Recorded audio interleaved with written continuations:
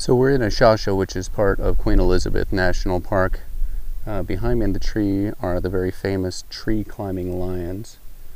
This is a unique development of this particular group of lions, and it's the adapting to environments like this that over time can change and completely change the behavior of a species, change how they hunt, how they live, how they can survive. So this is an evolution of behavior and action.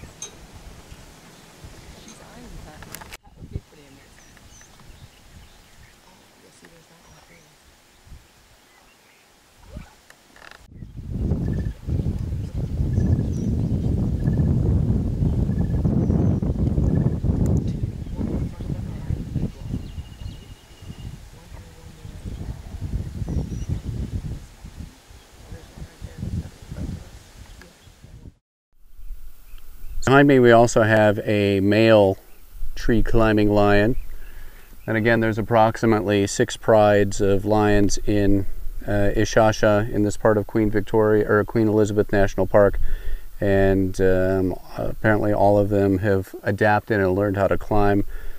Gives them a nice vantage point, a nice place, shady place to rest during the day. So again, a very unique adaptation that has occurred in this part of the world.